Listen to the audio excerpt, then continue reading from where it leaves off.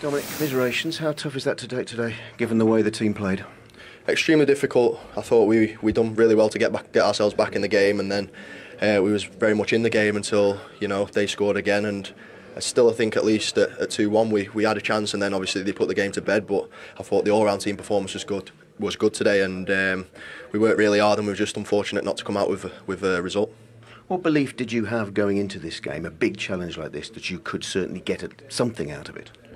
I think obviously our previous home form, given obviously the last home game, but before that we've been really good at home, so we took that into account, and obviously we're still very confident at home. We know how we can play, and given the quality that we know Man City had today, we just knew that we had to work as hard as them, if not harder, and we knew that they'd have a lot of the ball, but we had our game plan, and I thought we stuck to it quite well.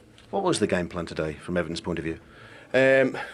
2 banks of 4 and defend well, slide and then try and keep them one way, which I thought we did on numerous occasions. But like you say, they've got a lot of quality in their team, so they're going to get through us at times. But I think it was more so mentally just to stay patient, stay confident in our ability, and we did that through large parts of the game.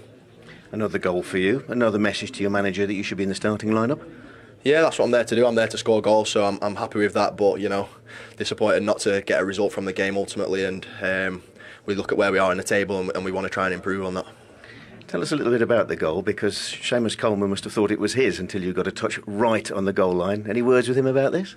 No, not yet. He doesn't still think it's his, does he? I don't think so, no.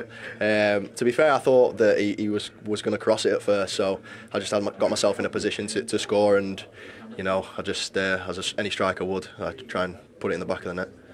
At the end of the day, how important was the performance today, and what can you as a team take from it? It was very important that we played well today, and I thought, like I say, we did for large parts of the game, to take confidence from it, given we didn't get the result. But I think going forward we know what we're capable of, and it's kind of ironing out the dips in form that we kind of have, and it's about staying consistently good, and that's what we're aiming to do. Dominic, appreciate your time. Thank you.